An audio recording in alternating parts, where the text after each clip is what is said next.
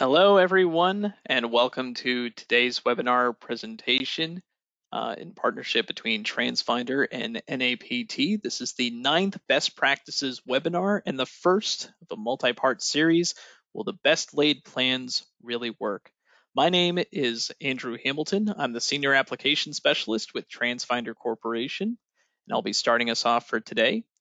For today's webinar, as always, if you want to communicate with any of our panelists, you can use the questions section of the GoToWebinar control panel to communicate any questions or concerns that you have as we go on.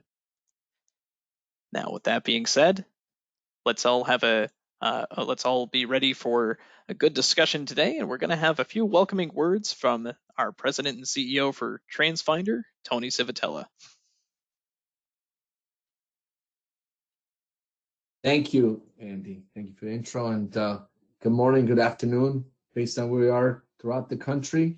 And welcome to the another webinar. I can't believe this is our 9th best practice webinar that we're being held in partnership with NAPT. And we already have number 10 planned for next week, so look out for that. So today's webinar is titled Planning for School Reopening. Will the best laid plans really work? I tell you, that's a question that everyone's been asking. And it's all that concern. Will the social distancing on the school bus, how is it going to work? We're getting tons of our own clients are thinking about how our soft is going to help, and I'm thinking, man, how can this possibly be? So a lot of these things are being now questioned, and how can it be? And it's again, they're cropping up. A lot of people are asking these things, and the past couple webinars we've been really talking about the details and the plans on the school district should be considering. And today, we're looking at the practical side. The attendees here themselves are going to have a lot of discussion, so I could see that happening. We have an amazing panel presented here today from all over throughout the country. We have from North Carolina, Texas, and Pennsylvania, and of course here from New York State. I know it sounds like a broken record, but I feel like today is even a huge topic. Every week we do this, we're getting more and more people. I feel like today is going to be another record-breaking crowd, and these webinars really shows that everyone wants to know these answers. We're all like almost like a holding pattern, right? We're all go like, I'm not doing anything until I get some answers, or feel like I should be doing something. So I know it, and then we're getting our own clients saying, I can't make a decision. Please, someone tell me to do something. So I got it, and I think this is what, as a group, we're coming together. I want to remind you that this presentation is definitely being recorded, and you can find it off on the off our transfinder.com page. It's anchored there, and then there's a best practice page that's just getting so long, and you guys are sending so much great things. If you want, continue sending your story. I'm sorry, my story at transfinder.com, which is really your story. So send it to us. And again, I want to thank the leaders in our schools who are really doing such a great job on really helping and really planning everything's going on in the safest way, that how we transport our students. It's a tall task, I know it. I want to thank Mike Martin from NAPT for really the way he's led this organization, really the organization that's coming together, and I love this partnership that we've had. I know that Mike we go on next, but I think now it's going to be, I'm going to pass the mic to the microphone to Rick DeRico, PR director here at Transfinder. So there you are at the mic. You like that? Mike? I like that. Great. Thank you. Thanks so much.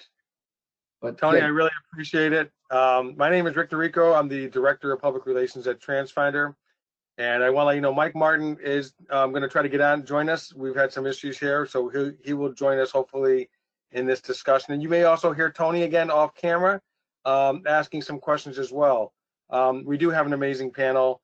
I'm very excited. I'm going to ask all of our panelists to come on right now. We've got Tim Ammon, who's the co-owner of Decision Support Groups. Jim Pearson, Director of Transportation at Seneca Valley School District. John Ramirez is the Assistant Director of Transportation at Northside ISD, and that's going to be changing soon. Are you going public with that? Is that okay? So you can share with us that in a second. And then Patsy Hudson, Assistant Director of Transportation at Pitt County Schools in North Carolina. So thank you all so much. I'm just going to give a little bit of an alert here that, spoiler alert, we had a great conversation the other day, and very rich information. But I think also, everybody who's on, who's attending today, this is going to resonate with you, because I think that a lot of the concerns that they have, you probably have as well. So I think it's going to be a lively discussion and some real pointed answers as well. Before we get started, I'm going to ask, we'll start with Tim. We'll just go Tim, Jim, John, and Patsy.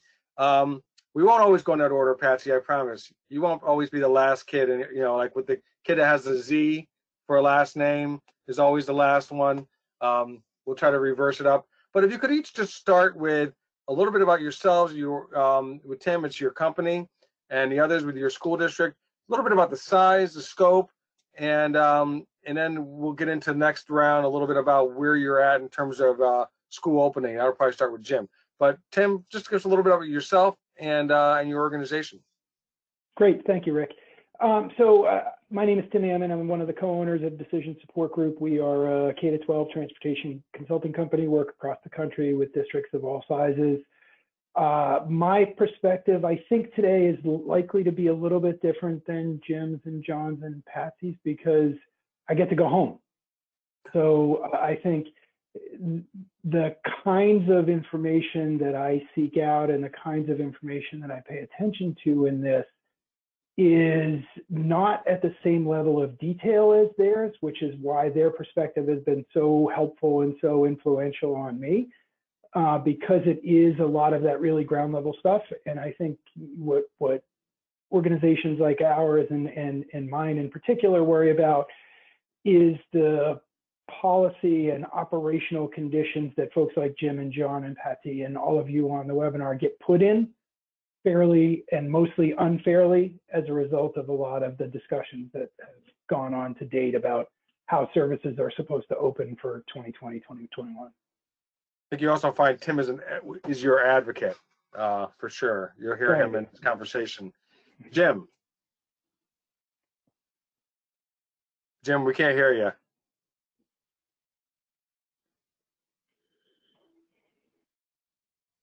Okay, we'll go to John and we'll figure that out. Go ahead, John. All right. Hey, Jim, you can start working on the American Sign Language classes there. All right. So I'm currently with Northside ISD. I'm the Assistant Director of Transportation here. We have over 1,000 vehicle fleet in total, about 800 and some buses. We run about 500 and a change, depending on the day, routes. And I am, as Rick alluded to, I am getting ready to move to a whopping over 100 fleet vehicle in a Bernie ISD. So a little bit of a change, but I came from an even smaller district before I came here to Northside. So best of both worlds, knowing there's a lot of good things from small districts that big districts can learn from, and there's a lot of efficiencies in big districts that can be brought to smaller districts. So I'm in that weird position right now where 1 foot in each district, try to go to meetings to different ones. And so in the next couple of weeks, I will be officially the Director of Transportation at Bernie ISD, which is a neighboring district right next door. The Ex-Oficio for the Central Texas Association for Pupil Transportation, and which is an affiliate chapter of the Texas Association for Pupil Transportation. And a shout out for Centex. We were the first ones to have our virtual monthly meeting a couple months ago.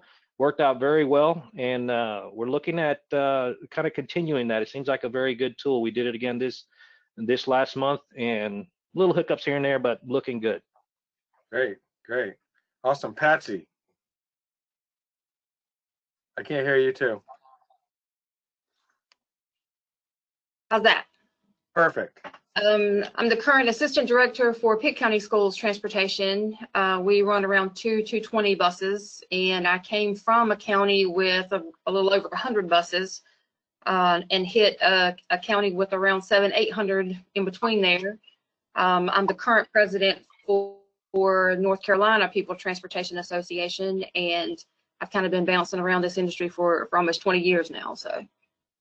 Great, awesome. And Jim, are you back with us? Well, let's see. Check 1 2 1 2. Excellent. All right, Jim Pearson, Seneca Valley School District. We're just a little north, about 30 minutes north of Pittsburgh. We have 100 square miles that we cover and transport about 8,000 students per day with 150 school vehicles. So looking forward to the discussion today. Primarily, hopefully we get our word out as far as transportation people. Most of the stuff I'm seeing that is out in articles and webinars. In fact, I looked at one today. The American Enterprise people had a lot of people with ivory towers, and it seemed that nobody was there from transportation. So it's good that we're getting the word out so that the people that are making these decisions at a higher level hopefully hear our voice today. That's great. That's super. I should make a mention that we do receive questions. You can submit questions during this webinar, and I am monitoring those, as is Andy and Tony as well. So if we get some good questions here, which we always do, we'll make sure we pose them to the panelists as well. If we could go back around the horn, we'll start with Patsy and go the other way. Can you give us just a little sense of where things are at with your district in terms of planning to reopen? I don't know if it's summer school or the fall, or I know some schools are moving things even to 2021, or at least discussing that. So Patsy, can you start us off a little bit about where your district is at this point? So we don't have a final decision as far as how they're going to be opening schools, so to speak. There's some ideas that are still being thrown around statewide. For Pitt County in particular, I know that we have our actual summer brick and mortar programs are on hold. We are doing some summer food deliveries still, summer food distribution, and so we're still doing that aspect of it. But we do not have, I guess, a definite plan in place. We are looking at different options, and folks are weighing in, but we're still kind of waiting for some direction from Raleigh, where DPI, our sort of governing body, is located, to get a final decision on how we're going to do that. There are some districts locally that are considering starting school still with the virtual remote learning for maybe their first semester. That's an idea that has been tossed around, but at this point, we have not heard anything definitive from anybody about how they're going to be officially starting. Very good. Thank you. John. Yeah, should leave my microphone on. Yes. So Texas Education Agency just came out with some guidelines and recommendations, and as we were talking about yesterday, a lot of should consider, that definitively not something, hey, you will all do this, but summer instruction, activities and school visits, guidance for reopening and student interaction. So based on that, we're having a lot of reactions of how to do that. So here in Northside, they've already committed before this came out that, hey, summer school for June anyway, which is traditionally where we have our summer school, it's going to be distance learning. There's still considerations on the table of what's going to happen in July. Is it going to be face-to-face? August, the conversation, basically, I like how our superintendent said it and there was an article he was interviewed for locally that he said, what are the chances of fill in the blank, whatever option you want? And he said 0 to 100%. So, there's now, with a little bit more guidance, and now that we're at phase 2 here in Texas, we're starting to have things fall off the table, but there's still enough on there that there's a lot of ambiguity. And for example, like here in San Antonio, the count is way up there in the Bexar County. In the county I'm going to go to in Bernie, there's no deaths. So how they're approaching it, they're going to have a reduced size graduation in next month, but they're still going to have a face-to-face traditional graduation, just a lot more space in there, a lot less people. Here, they're doing an awesome job. They just adjusted. They were going to have one in July, trying to do a face-to-face type of deal, but now they're going to do a neat little hybrid at the schools where students are going to be allowed to come in with a limited number, and they're going to kind of, from what I understand, rotate them through like picture stations where they can get pictures of those moments, throwing the cap, getting a diploma, but all contactless and all that stuff. So all the districts are coming up with some really neat ideas to do that. So it's wait and see. Great. Super. Jim. We are just starting our task, or we're calling it a steering committee for coming back to school in the fall. So our ESY is going to still be remote learning, but we recognize in just some of the preliminary talks for the steering committee is that it is, education is a very big part of getting the economy going, and parents need a place for their kids to be if they are two working parents and they have to be physically on site for their job. So, we're definitely taking that into consideration, that we need to, instead of looking at so-called split schedules or something that may put a burden on the families, we're trying to find something that's going to fit like a 5-day schedule. Great. And Tim, you want to give I know you work with lots of different school districts. Maybe you can kind of give us the gamut of what you're seeing. Yeah, I think a lot of what we're seeing is very similar to what everybody has said. And in terms of what's most obvious in what everyone has said is that nobody knows. The idea that nobody has really decided anything and nobody has really determined anything, and that everybody's sort of hoping that that's going to come from somebody else so that they don't have to be the first gopher who sticks their head out and gets shot, kind of a problem. And so, our customers are in the same boat. And I think what is most troubling to me about it is that our first district opens school 76 days from now. Yeah. And that's not a hell of a lot of time to figure all of this out.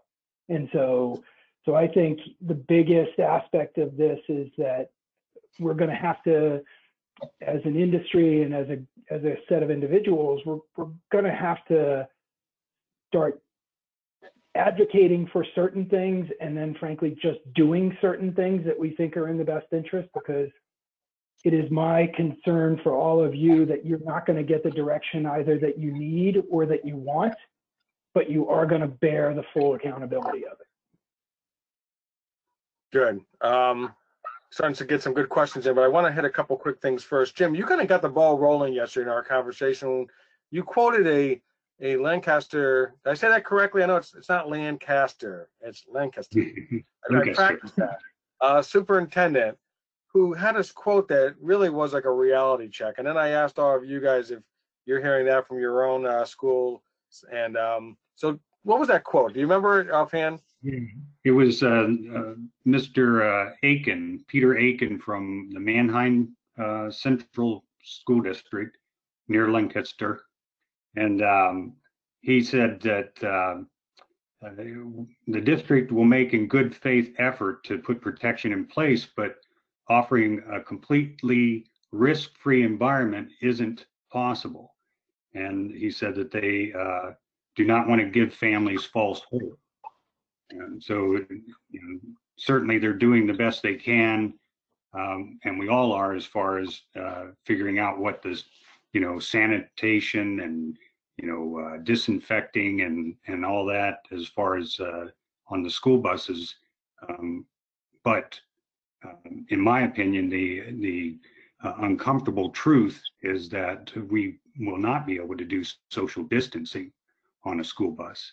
And we've seen over in King County in the state of Washington that they were saying on their mass transit that they were only going to allow 12 people on a 40-foot bus, which I know in my school district that would be simply impossible. We would have to make 5 trips, to pick up all the kids that need to make it to school on time. So when we look at what they're saying as far as what people can do on mass transit, they're not taking into consideration that we have X amount of students that we need to get through doors, and by the time that bell rings. So we don't have the luxury of having X amount of buses that can continue to make a loop around town to pick up people. So we're in a whole different ball game. John and Patsy, does that resonate with you guys as well? Yes, that's the issue we have is we have a lot of places that have huge numbers of students at stops. So you are looking at students waiting at those stops being above the magic number that's given for a group waiting. I mean, there's some ways around that, but trying to transport the number of people that you need to transport while social distancing and following the guidelines of getting them to school in the time that they need to be at school is almost an insurmountable task. It was a little overwhelming. John? It's so now the conversation as he start popping up is my boss here, she's been going to a bunch of task force meetings and everything like that, and the conversation of this is what we can do is getting louder now that, hey, we can only provide up to X. Summer school is a lot easier to support for us, but the expectation management of what follows after that. We may be able to support a lot of the summer school programs, but we can't maintain that 12-person per bus for the regular year. So that reality of what that it looks like, in fact, I'm getting ready for a summary statement for my new boss of what capabilities we have and what we expect compared to last year, and can we? So yeah, the voice of what can we do needs to be loud at the educator administration level. I want to read a question that we have, and it's kind of more a statement, I think, than a question by Michael. It says, our buses are already full. Using buses for 1 to a seat would take all day just to get, hang on a minute, would take all day just to get them to school, much less getting them back home. We're looking at no more than 2 to a seat on any bus. Is there, he thought about, what about masks? Are they going to be wearing masks? Are we adding sanitizers to the front of the bus? What's everyone else's thoughts? Are we wrong to have 2 to a seat? That's Michael's question. And then thoughts about the driver with a clear screen, thoughts 2 to a bus. This is the kind of stuff that I think everyone's asking. Are we putting children's lives at risk by trying to put more? Patsy, you mentioned that this goes against everything you've been learning over 20 years in this about efficiency in bus routing. Yeah. Anyone want to jump in on that? Go ahead. The training, the train of thought for my entire career has been you transport as many students as possible on as few buses as possible for efficiency and safety. And looking at social distancing guidelines and things that are being sort of tossed around at this point, it's almost like relearning everything because taking a 72 passenger bus and only transporting 11 or 12 kids, trying to maintain the social distance guideline would mean that you're making multiple trips that are trying to get students to school. And for us, we have some routes that are pretty long and students are already on the bus early and school starting early. So it's a trickle down effect into how you have to get them there. And once it gets there, like John mentioned yesterday, if we are mimicking what's in the classroom, having things where you're only transporting 10, 11, 12 kids on a bus, but you get them to school and they're in a classroom with 15, 20 kids. I mean. Yeah, but so as these guys know, I think the whole discussion is nonsense.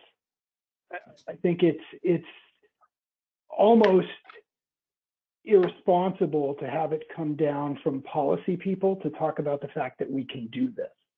Because the baseline presumption in all of this is that there's no interaction of anything else that's going on other than the fact that we need to physically distance kids. And if nobody else has read the paper, there's an economic devastation occurring as well, which means 100 buses that you might have been thinking about to transport 1,200 kids might actually be 80 to transport 960 of them, right? So So it is the interaction of these two incredibly powerful forces that people are going to have to be considerate of. And to even to posit that we can actually do this and provide access to education by transporting 12 kids at a time, in my opinion, is nonsense. And I'm probably the only person on the panel here who can advocate for that, because my partner can't fire me because he only owns 50% of the company too, right? So, I mean, the fact of the matter is that somebody, and I think the industry generally is the folks who have to do that, has to advocate for the idea that this is nonsense, and that we've really got to reframe the conversation about, if what you want transportation to do is to provide access to education, you focus on the things that John and Jim and Patsy have talked about, which is what can we do? You know, we will not remove 100%. We will not create safety. Like, let's not pretend that we will, because if safety is the absence of risk, we're going to have risk, right? So what are the things that we're doing to mitigate? I always feel like, you know, that people say like better to be safe than sorry, and that's a nice expression, but then I never leave my house ever. Mm-hmm. You know, right? I mean, exactly. Was someone going to say something earlier? Yeah, it was. I mean, if you were not a believer in data-driven decisions before, I mean, that's where we're at right now. The decisions for this of what can you do is data-driven decisions. You got to pull out your numbers. You got to get pen to paper, get with reality. What is realistic, and present that. Because you can't do it by feeling of safety anymore. You got to. This is what we can do, and everyone knows we're not going to. Getting a bunch of buses to appear magically, one thing. If you can do that, getting a bunch of drivers to appear magically, that's the bigger challenge. Yeah. You know, a couple of things. First of all, Tim, you got a couple amens in here. Someone I think said, finally, someone is saying what we're all thinking. Tim makes a great point. This is nonsense. Thank you. So a couple of things like that. So don't let it go to your head, Tim, but I think you hit it. Yeah, well, there's a lot of room up there. So one of the other things to think about, Rick, is yes. What does it matter whether it's 60 kids or 30 kids or 10 kids? If one kid has COVID-19 and he is on that bus, he's going to be exposed. You know, everybody else on that bus, whether it's 10 or 12, you know, the bus driver. So those people are going to be exposed. So then what do you do after that? Then you got to shut down everything for 14 days. So that bus driver can't come back to work for 14 days. So, you know, there again, that's the uncomfortable truth of it all. And I like that expression, uncomfortable truth. It's that elephant in the room, so to speak, you know, that everybody sees it, but nobody, you know, or the emperor has no clothes. One person asked, Dawn asked, you know, why can't the choice be the parents? Let the parents decide if they want their kids on a bus. If not, so maybe with that built in understanding that there is some risk involved, just like you let your kid go to the roller skating rink and you walk in and it says, there's a sign there that there's a risk and that, you know, you're allowing or the trampolines. Those things always scare the heck out of me when my kids would go to those trampoline places. But I want to get back to one thing earlier and then a couple high points here we discussed, and I'll get back to some questions from the attendees. But John, you had mentioned, and Patsy made an allusion to it as well, that one guidance you have gotten is that whatever takes place in the classroom, that needs to be mirrored on at some level in transportation. Is that correct? And you know, how does that work? And I don't know if anybody else wants to jump in on that, but that's at least a concrete something you can visualize. If we're going to be doing this, this, and this before kids enter a classroom or whatever it may be, or after a classroom, same thing on a bus. So it's not so much guidance we receive. It's kind of like we're going to that point. So it's bottom line is kind of, and that's kind of what I'm taking with me to the new district is, because we can all sit around and go, this should be. Bottom line is we have to follow district guidelines for those of us that can't just go home, Tim. Yeah, I'm sorry. So bottom line is when they're building this stuff, we're an education institution, not a transportation institution. So first and foremost, they're going to set up the atmosphere for education. Once they set that up, now we know what our kind of limits have gotten a little smaller. So if in the classroom, for example, they say the teachers are going to wipe down the desk as soon as they leave and before anybody else uses it, how do you translate to a bus environment? Well, after the kids get on and off the bus, you wipe down the seat or spray or something. One of the options we're looking at here in Northside is working with our custodians and our support stuff is when they get especially in summer school. And right now we're just talking about summer school support because that is possible with what we have. So they go drop off the students, they pull forward a little bit out of the way. There's a custodian there with one of their backpack sprayers. We have aerostatic sprayers at every campus. They spray the seats down and then they go off for if they got to do another tier. We do have multiple tiers here for even in summer school sometimes. Tiers are coming up a lot. Yeah, so that's one thing. In the district I'm going to is one tier. We just discussed that this morning. The reality of how to do that is if that's the case, hey, we just wipe down the bus when we get back because we're only going to deliver once, and that's after every trip at the station. You wipe down, you're good to go. The question to ask ourselves is the deep cleaning, the wipe down and the spray. How do we want to do that? Do we have the equipment on board to do that? We're looking at once a week is possible for summer, but you gotta, regardless of what we think, how effective that is in the transmission on surfaces, we have to give our communities a feeling of we're doing something. Hand sanitizers, the guidance from Texas was recommend hand sanitizer for everyone during the bus. So we're going to find ways to do that. And if it comes down to until we get something that will mount and make sense there, the driver's going to have a little bottle. And as soon as they get on, here you go, squirt, get on. So we're going to find ways to do that. But we're going to find a way to give that feeling of we're doing something.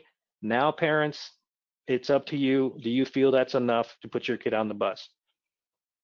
Patsy, were you going to say something?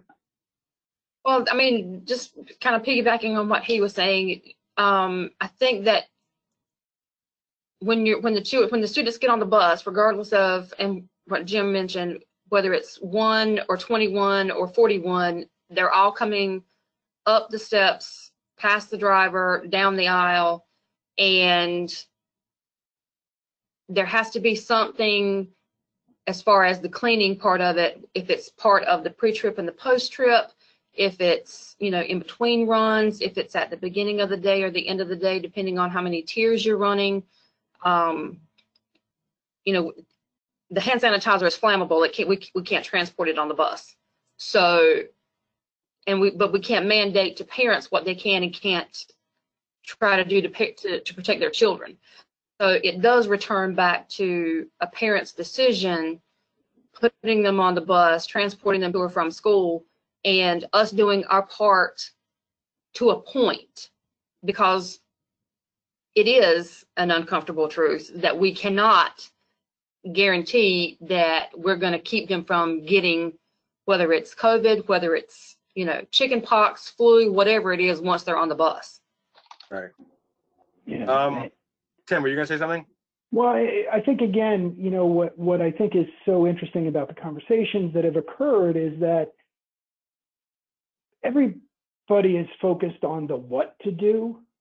And I think really what the direction that everybody has gotten has left people with is to consider the idea of why are we supposed to be doing it, right? What's the intent of doing all of these things? Because if what we're thinking about is the intent aspect of it, it allows us to focus on risk mitigation and not risk resolution, right? So because this is all a mitigation problem.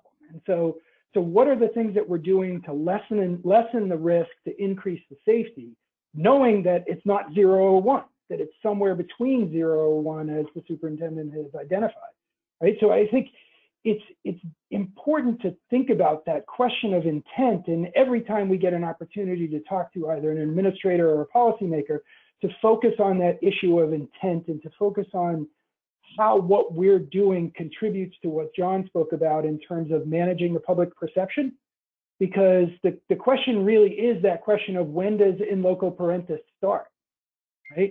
And Are you speaking Latin to me now? You're going Latin on me. Yeah, it's Wikipedia. I think it's important to sort of note those kinds of threshold events that are causing these things and saying, we're doing everything we can from the point at which our responsibility starts to the point at which it ends. We're going to need some help on either side, and we want you to know what it is, but we can't make this zero. We can't make risk zero. There's a lot of comments about this. I'm just going to kind of blend them together. Some people say like some parents don't have a choice. That's the only way they get their kids to school. But some was like, can we just have parents opt out of transportation? I know I believe in New York, you can opt out, but if a parent decides tomorrow, after going months without transportation, that they want transportation, they are guaranteed to have it. So you can't really make plans according to that. One couple quick things, and then I want to get to a point that you guys made yesterday. One said, like, if there's an executive order to social distance, this is from Vanessa, won't we be liable if we ignore social distancing guidelines?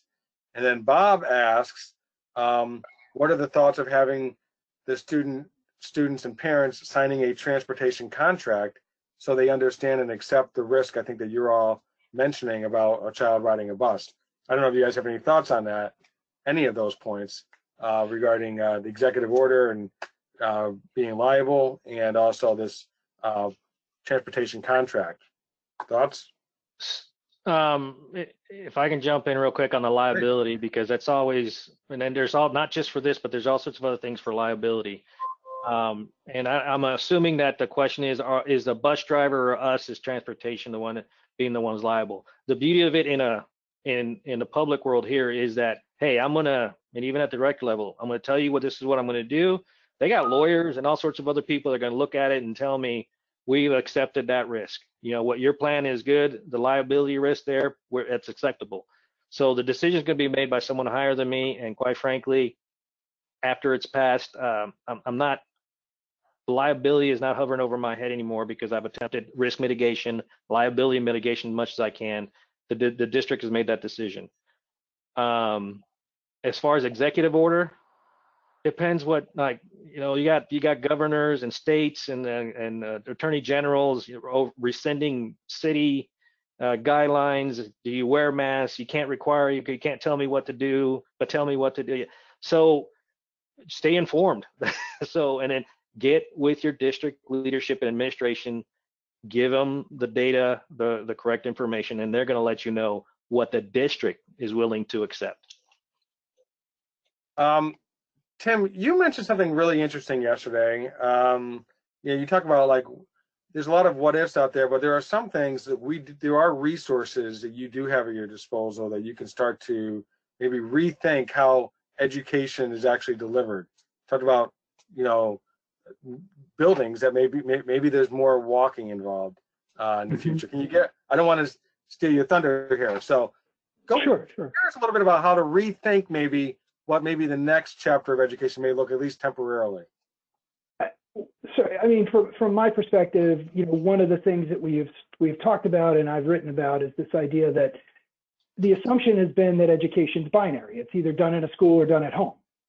And what I'm suggesting that districts think about, and granted, I recognize again that I mentioned earlier, 76 days to think about it in, but we can think about, if we can deliver distance learning to the house, why can't we deliver distance learning to a room in a library, or a room in a community center, or a room in other public spaces, where we can provide kids with an education that takes the transportation question off the table because it's in walking distance to where they live, right? There are, by my count, thousands of government buildings across the country that could serve as facilities for education.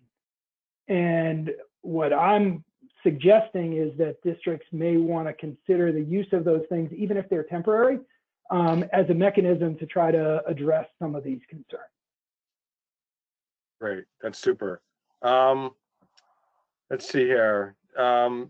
Jim, you mentioned that it's important not to make plans like in a vacuum, that you really got to be involving multiple departments when you're presenting things to the administration, maybe to say, here's what we think we can do. Can you give me a little bit of a sense of that? Right. As far as like any of the ideas that we would come up with in the steering committee, we need to make sure that there's people there like the people from your technology department, because our routing software talks to our student accounting software. We need to make sure that those user-defined fields are able to pick up. If you're going to go to an ABC type format for your kids and categorize them such, is there a way to identify, say, a homeroom that is homeroom A, and so all those kids would go into that group, homeroom B, those kids would go to that group, and then you could do your scheduling accordingly. But the type of people that need to be part of that discussion, like the IT people and the people who maybe are making those schedules, like the principals, assistant principals, they all need to be part of that. And on top of that, whenever you're putting together your plan, the communications department has to be able to get that information out to the parents, so the parents know, it's paramount that they know what to expect if they're going to decide to send their kid to school. This is what we can do, and this is what we are not able to do. Very good. I mean, by the way, so for every point, there can be sometimes a counterpoint, right? I remember my dad telling me, the ramps on curbs for wheelchair users, that for a while it was a good idea, but then the negative side of it was that people who were blind would sometimes not. That's when you started putting the bumps in the ramps to make sure that a blind person would know that they're coming to the end of a sidewalk. I share that to say, Tim, some people liked your ideas about using the centers and using other areas for education, but then they said that could get in the way of teacher contracts. Could that become an issue? So you always see this Yeah, absolutely. counterpoint. It's not, believe me, it's no panacea, but neither is transporting 12 kids on a bus, right? So, Right. No, and I'm not disagreeing, by the way. I'm just saying. What we need to be is about alternatives, right? So let's think about what alternatives might be feasible. I mean, I think there are 1,000 things wrong with it. How do you make sure all those facilities are clean? How do you make sure they're safe? How do you make, there's a million things that could go wrong, but there might be 1,000 things that can go right, and that 1,000 things might get us to November. And I think the thing that has come across in almost every single webinar I've seen or been a part of is this idea of being flexible. I know that the transportation departments are. I've seen a lot at the administration level, but for an entire institution, it's hard for an institution to be flexible, maybe. But individuals, I've seen so many people just find ways. My boss always says, his expression is always figure it out. Just try to figure it out. There's a problem. We got to get around it, so figure it out. John, you mentioned the idea of going to administrators with some specifics, specific resources that you can do. One of the things I think you mentioned yesterday was even maybe the whole idea of how many miles are you, how far out can you bring a student before you start transporting them? And did you have more decision? You have probably more resources at your disposal than you may be aware of. Am I summarizing that okay? Yes, it's just you really have to look. We're looking, and we, like Patsy says, we have to fight years of training of how to be more efficient in an inherently inefficient system. And now we're being asked, like, okay, throw that out, become super inefficient, because what's more important is just getting them there. So based upon that, like here, we're a 3-tier system. We can't wiggle much more out of that. We can which we love to do in the transportation world. We can do that if it's not, spreading out the school so far. So you want to keep 3 tiers, give everybody a ride. By my calculation, elementary school, for every 1 bus, like you said, you need 5 buses. So does that mean, hey, 5 days in a week, you split up the ridership by 5 and spread it out? That's about 60 kids in a full-size bus. So it all depends on this stuff. If you are a one-tier system, hey, there's your answer right there. You're going to have to become a three-tier as much as in those smaller communities. If you're two-tier, that's probably the simplest thing to do. So those are resources that you can look at. Don't count on getting more drivers and buses. Just put that in there. You have what you have. Plan on that. If some more comes in and the heaven's gates open up and all your wishes come true, great. But plan for what you have right now. Is splitting up morning and afternoon a possibility for the schools? So our job as transportation professionals is to tell them this is how it looks for us in that scenario. And we all know here that you got to provide options to your bosses because they definitely don't like hearing this is the only thing we can do. So you throw that out there and let them decide, are they willing to pay the cost for whatever that decision is? And is the community going to be able to support that where my kid will only go to school once a week? That's great. That's great. The idea, yeah, of saying this is the only plan, take it or leave it, versus here's some options based on what we have in-house. And then if something changes and your fortunes increase, then super. Patsy, you had a unique idea. I'm not going to say anything more. Just tell us you had some approaches to you're going to your administrators. Well, you know, as we were talking about it yesterday, everybody wants to tell you the coulds and the woulds and the shoulds, but I mean, tell me what I can't do. Tell me what is absolutely not going to fly across the board. Is there something that is a complete deal breaker administration wise? Is there something that just cannot be worked around? And we can work around everything else. Like if you cannot have anybody arriving on campus past a certain time, tell me that, and then I'll work backwards to get there.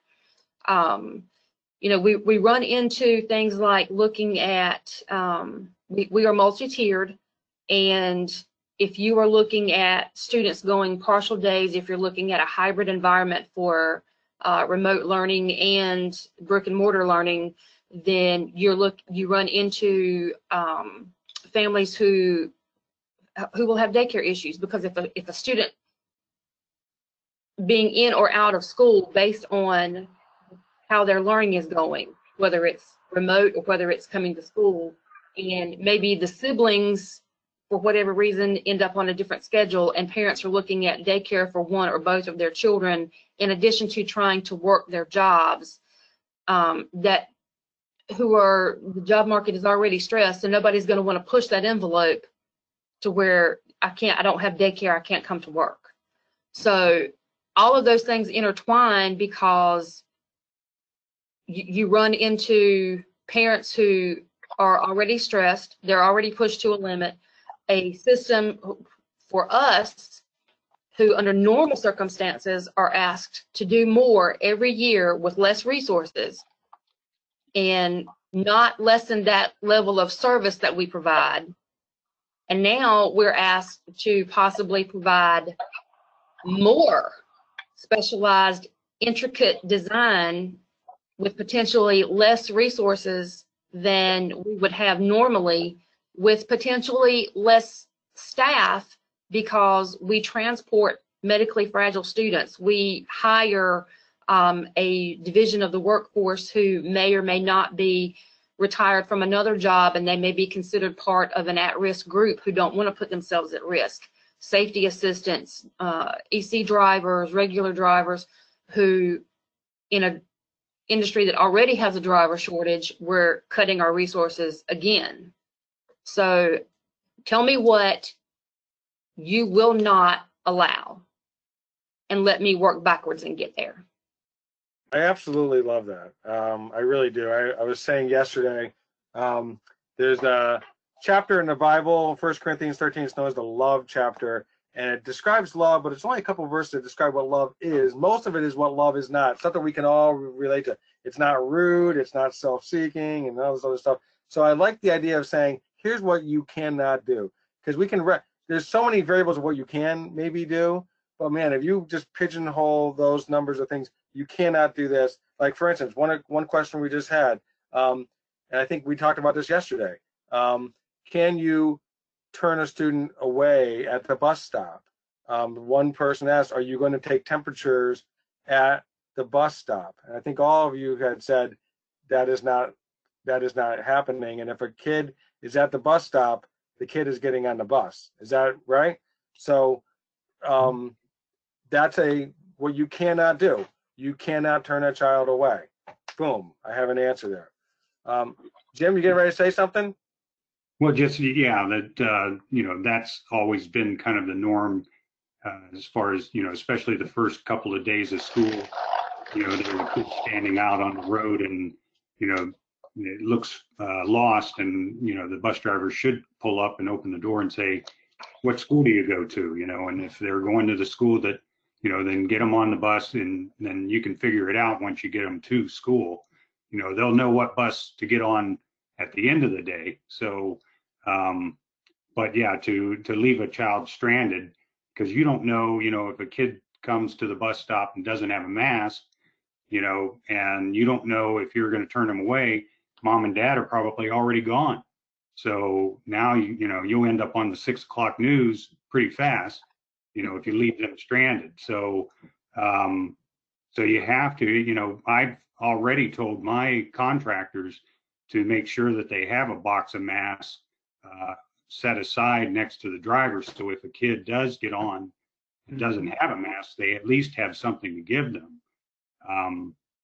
But I also had written down, as far as, getting ready for this steering committee, that we would ask, make sure, and this is part of the communication out to the parents, that they make sure that before that kid leaves the house, that they take the temperature. It becomes part of the morning routine. Before you eat breakfast, we take your temperature. So, and that's what we have to do right now during the summer. If we're going to the building, there's a nurse there that's taking our temperature, but typically what I do is take my temperature at home before I even drive to the school. So that's going to have to be pretty much a normal routine for all of us going forward.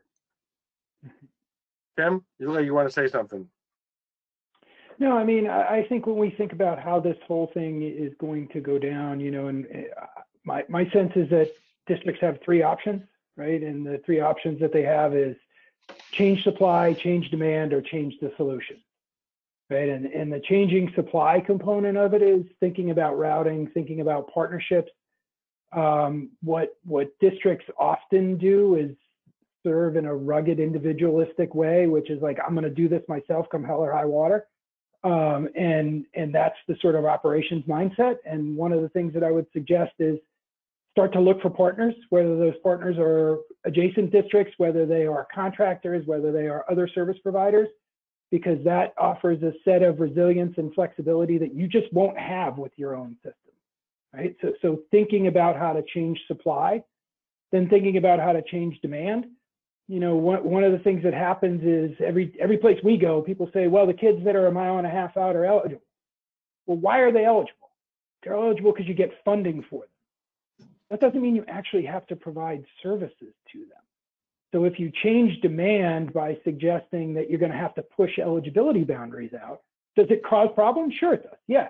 But can it be part of an answer? Yeah, it might be able to be. So you've got to think about both the supply and the demand side of things.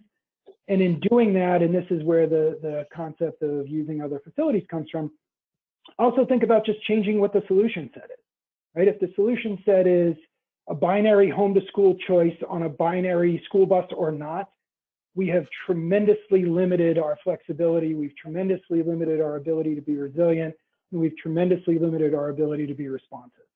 So I would argue that we have to get outside of this binary paradigm that we have around most of the things that are feeding the transportation structure. It's almost like whiteboarding it again, starting from scratch. Just starting over, right? And saying, just looking around, right? I mean, and this is a great time for mixed operations of district-owned and contracted services, right? Because you can leverage off of each other's strengths.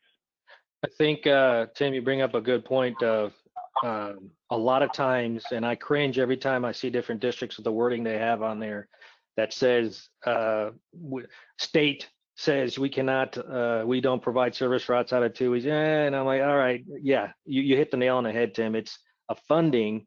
A district decides what it can support based on its resources. And that's the communication we have to give out to parents, that our resources allow us to do this now. We're looking at it kind of a backwards plan, like Patsy says, that, okay, I know for a fact that I must provide transportation for McKinney-Vento, Foster, special needs, certain ones that we will provide, but because of federal guidelines, state guide, whatever, those are no ifs, ands, or buts. We're going to do that. Start there. Make sure those are all filled up. Then what you have left over, now what can you do with that? What I like about that is it shows you that you have maybe more control. In a time when you feel like you have no control, you probably have more control than you realize. We're coming close to the end here. I'm going to ask Tony also to give us a takeaway. I'm going to ask all of our panelists here for starters. This is from Mike Martin. I want to get Mike in on the conversation here a little bit. I know he's very disappointed about some of the technological problems we had today, or he had. But if you had to give like an elevator pitch to someone decision-making authority, like basically your takeaway, what would you say? What's your elevator pitch? I'm going to start with Patsy, let her start it off, and then we'll go down to John, Jim, and Tim. And then Tony, I want you to give us a final takeaway, and then I'll close this out. What would you want to say to a leader who's making these decisions? My thing would be, there's not a lot of in-school administration to a degree, or kind of higher up the chain, that really understands what goes into planning the transportation day. So putting forth our expertise and letting them know that we are a resource for them, that we can share some insight with them, and maybe give them a little insight into how our day is, and the things that we can do for them to make their day and their decision-making process a little easier. Allow us to work for you and to do what we do best. Very good, very good. John? Basically, question everything. Don't take anything for granted, because that's the way we've always done it. Question it. Why have we done it that way? Is there another way? Like the hand sanitizer stuff. I've seen a couple of things in there. Hey, there's non-alcohol-based hand sanitizer. That, yeah, maybe more expensive, maybe harder to get, but hey, that takes care of the flammability stuff. Can we go get that? So dig into it, and don't just look at yourselves. Do stuff like this. Look at other people, look at other districts, reach out, read. There's a ton of podcasts out there now. Everyone's starting up. There's webinars starting to become Zoom overload and GoToMeeting overload and all that overload, but do it. Get your ideas.